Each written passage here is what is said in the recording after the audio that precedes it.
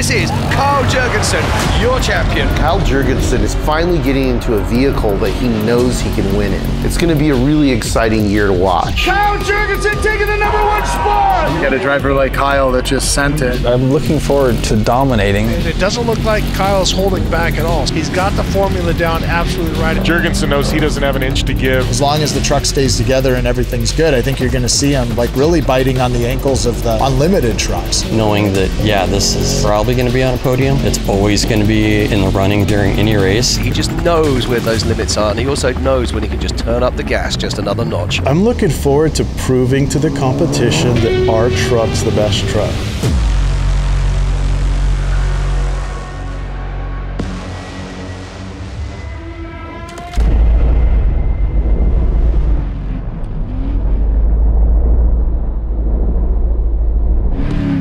Jason and I, we've been racing since the late 90s together, like tons of podiums and wins and all kinds of cool stuff. Our goal was to eventually get up to an unlimited truck, and we started designing one in '07, and then at a certain point we put Kyle Jergensen in the truck, who's just a badass driver. He's young, he's fired up to kick ass, he's got a ton of experience.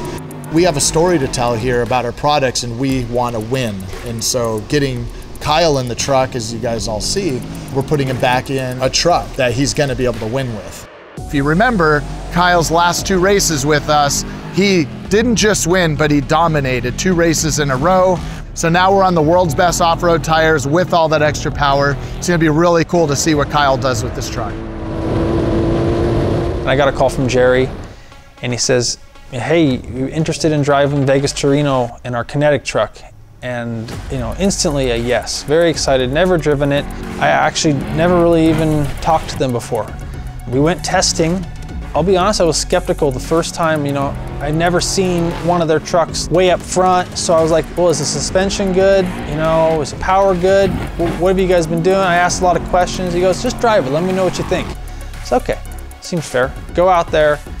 I was really impressed, so I'm like, cool, let's do this, guys. And so we went out to Vegas to Reno, and we won qualifying. We got first place in qualifying. So right then, the team and I were like, okay, these trucks are fast. We're feeling comfortable in it. And then we went out and we led the race the whole day, no issues, and we won.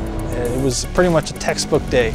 So we were feeling good at that point, and then we backed it up at Laughlin and got the win at Laughlin in that truck. And then we haven't raced with them since. They took a little break, and I think we're gonna pick off right where we left off. After working with Kyle at those 2 events, we together decided that this truck is the best platform out there. So I, at that point, decided I'm going to stick with what I believe and move forward. And now, several years later, him coming back, I've made huge improvements on the truck from where we were then to where we are today. And I'm really looking forward working with him and developing the truck further. We have a lot of good ideas, and we're both on the same page on fundamentally what this truck is and what makes it different than other cars. Kyle has a history with Camburg. He won 2 races, Vegas to Reno and Laughlin. And remember, he did that on 37-inch tires. The 2024 Unlimited Off-Road Racing Series is going to be crazy to watch this year. So everyone knows Craig Hall. He's pretty much drawn everyone's race truck. Him and Jason have a great relationship because Jason's the genius behind the design and Craig's the genius behind the computer. You put those 2 guys together and you get Beethoven or Mozart when you get these trucks. It's cool knowing who's going to be, you know, driving what you're designing. Knowing when you have a top driver or, you know, even a top builder that's, you know, building those parts, it makes a difference. It's really cool knowing that those people are using my services, you know, in the past and now here in-house at Camburg to do that for them.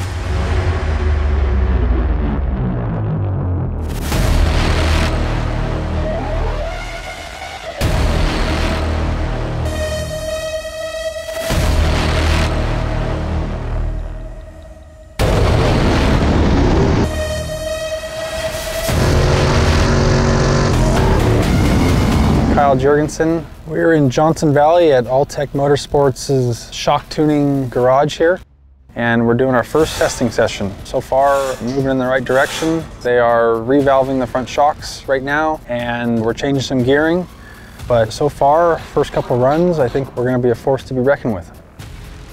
We had a couple of good runs with the truck so far. We brought it in right now to do a couple small valving changes on the front shocks. And then we're switching the gear ratio on the underdrive to see what it's going to be like for a qualifying gear for the race. So it's a really good test session so far. I'm making some good progress. We're really excited to see the next run.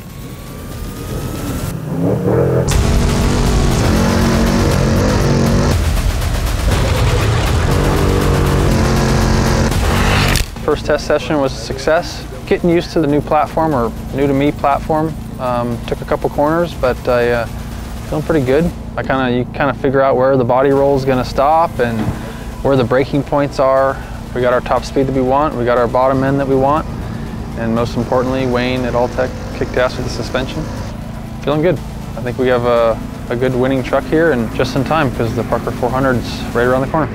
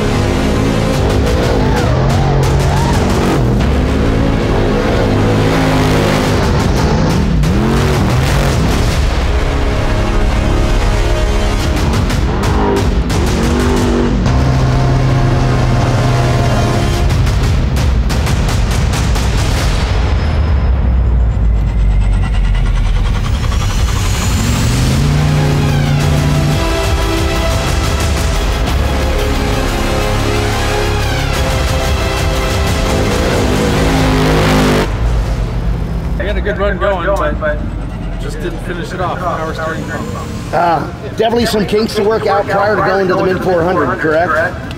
Yes. Sure do. That was a confirmation on yes, we need to fix it up.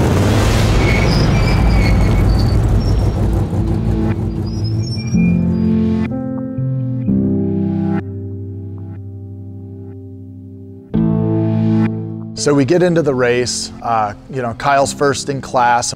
So, we're watching Kyle do his thing, end of the first lap, like, cool, we got it on time. Then we're on the last lap and we're looking at the timing and we're like, we might be in the overall for this right now. Like, we're right there. Like, we're just pumped. And then just when you get all excited, he's about a third of the way into the last lap and like doing his thing, boom, power steering pump's gone. As soon as something goes wrong like this, I always have something in the back of my mind. When's it going to happen? When's it going to happen? Is this next pump going to fail? And every second of every lap, I'm just on edge. We lost another pump, and that put us down for a long time. The spare pump that we had, this third pump, was actually a loaner from Kyle. So we had one spare, and he brought one for us to use, which is a different brand, and it didn't fit in our brackets. And so he happened to be stopped next to one of your course workers who happened to have a Sawzall. I'm like, cut it, man, So he ended up modifying the brackets, gets the pump in, and the radiator fan's completely locked up.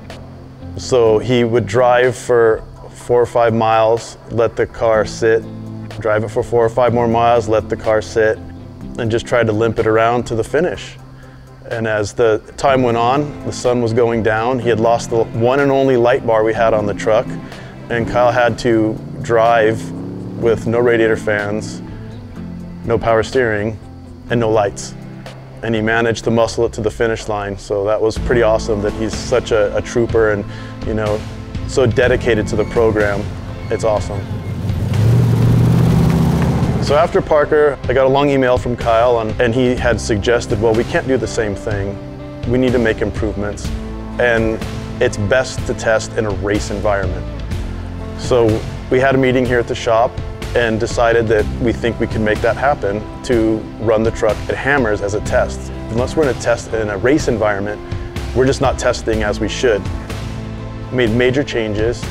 And we also thought, well, heck, this would be a perfect opportunity for us to put some miles on our new calipers.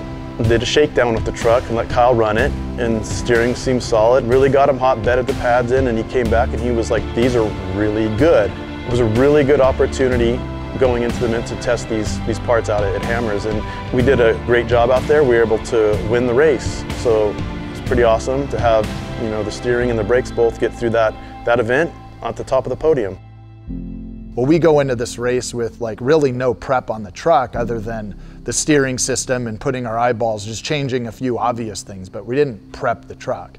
And to be able to take the win, I mean, it shows what these trucks are capable of, it shows what our partners' products are capable of, and it shows what our driver's capable of, right? Because you can't just go full speed over it, you gotta save it, but go the speed he's going.